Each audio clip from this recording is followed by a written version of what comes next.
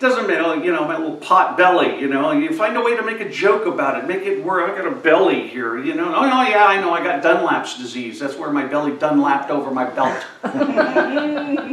Okay, so anybody says anything about me that I'm sensitive about, I've developed that thick skin because I can make it worse. Oh, so, you know, I can make it worse. I can make a joke out of it. I can do that better than you can.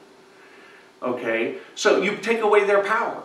That's what it's about, is that if they say those things and you get upset, then they have the power. They can push you psychologically and emotionally around, but if you take that power away from them by doing it better than them and knowing what those points are and having jokes to diffuse them, then that's the process I always use for developing a thick skin.